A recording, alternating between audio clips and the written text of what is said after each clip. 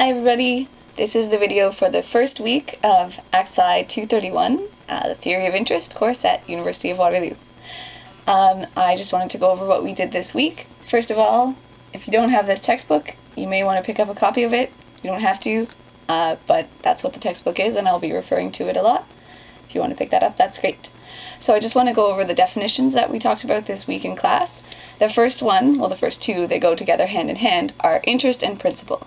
So interest is the money that you earn periodically on some amount that you've invested, and the principal is that amount that you invested at the start. So those are just the two basic definitions. Then we moved into sort of a more mathematical definition of how money grows, and that was an accumulation function. An accumulation function, little a of t, is just the amount that the money has grown to by time t. And we usually assume a principal of $1 invested at time 0. We looked at two specific kinds of interest, simple and compound. Simple pays a fixed percentage of the original capital every period. So in that case, you don't actually earn interest on the interest you've earned. You just earn interest on the original balance or the original principal. Obviously, over a long period of time, that's not very good.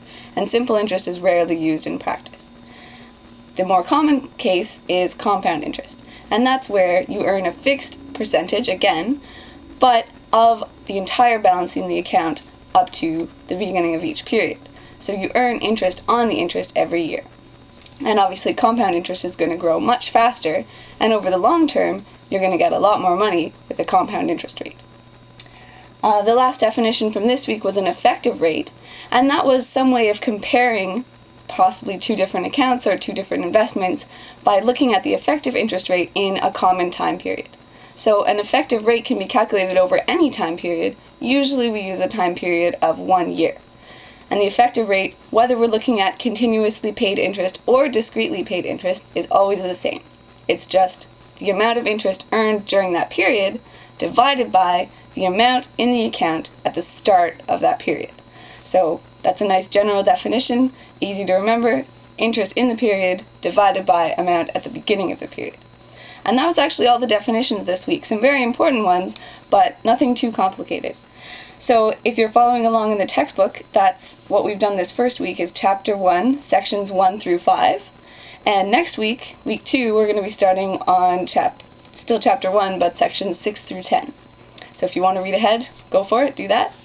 I've also posted some tutorial problems on the Angel website.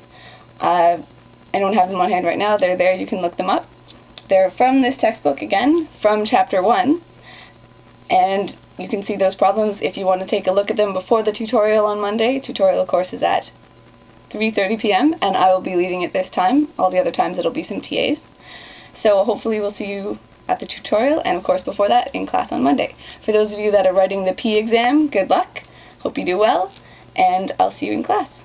Bye.